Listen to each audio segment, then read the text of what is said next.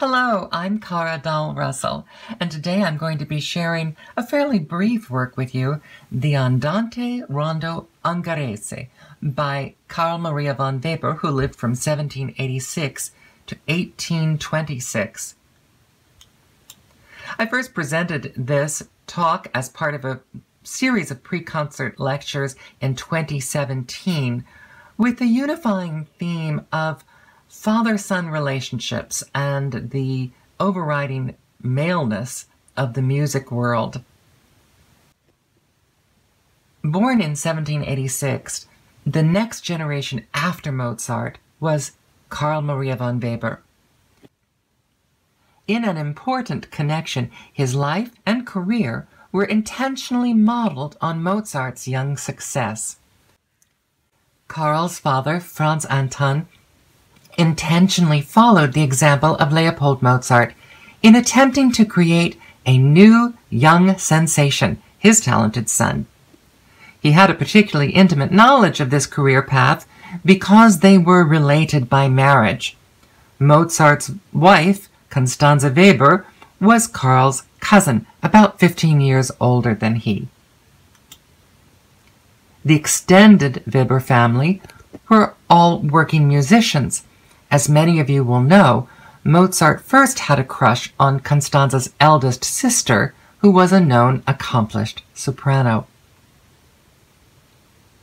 Franz Anton started his career as a military officer in the service of the Duchy of Holstein. As a violinist and composer, he later held a number of musical directorships, and then in 1787 he went on to Hamburg, where he tried and failed at running a theatrical company.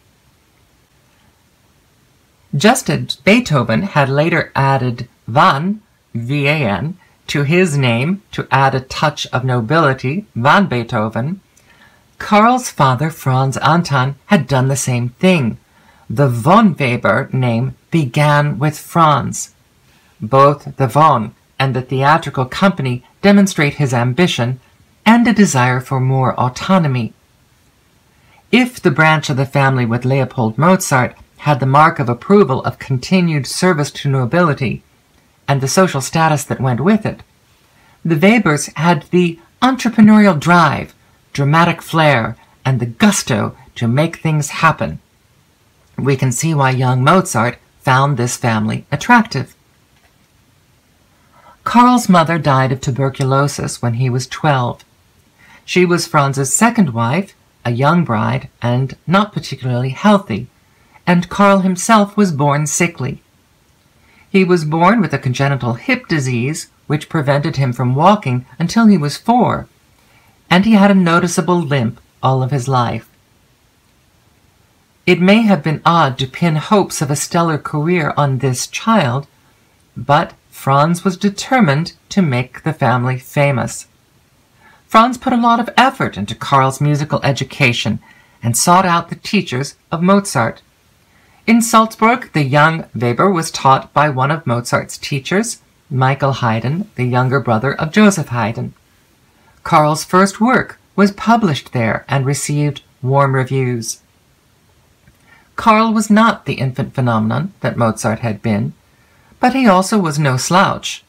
By 18, young Carl already had a conducting post with the Breslau Orchestra. They objected to his youth, and they especially disliked his ideas of actually rehearsing. Musicians in this day preferred to wing it. Meanwhile, Carl's father had also made sure that Carl knew the publishing business so that he could print, publish, and profit directly from his own compositions. Part of Carl's musical training and recognition had been as a child chorister, then as an adult singer-soloist. But in the printing business, Carl had accidentally put a glass of wine down near a glass of nitric acid used in printing. He drank from the wrong glass, and the accident first almost killed him. Then, when he recovered, his singing voice was permanently ruined. So here, at the height of a young singing career, we have a limp, a damaged voice, and yet his musical career continues. Given these realities, in some respects, this success could be viewed as even more phenomenal than Mozart's.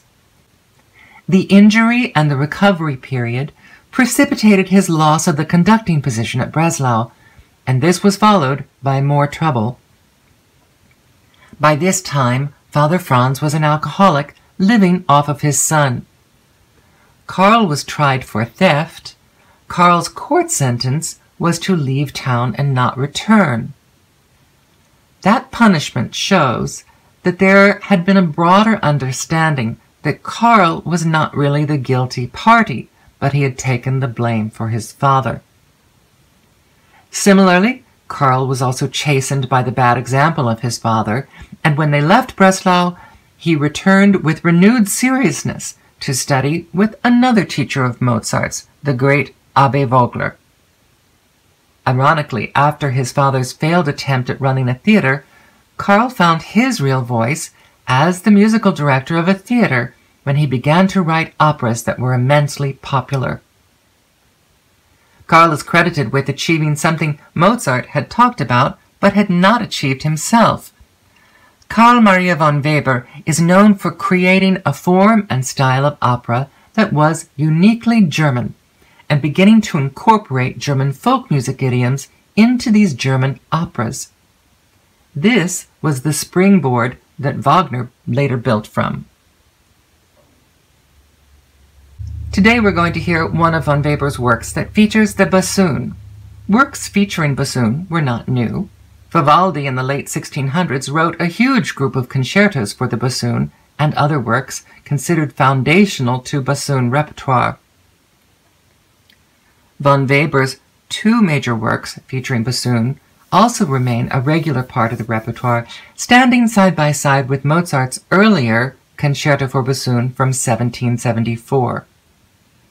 Weber wrote his own bassoon concerto in 1809, and it was such a success that Weber composed this work, the second of the bassoon works, in 1813, his Andante and Hungarian Rondo. This work also capitalizes on and synthesizes many of von Weber's musical ideas, so we get to hear an example that represents him very well. Enjoy.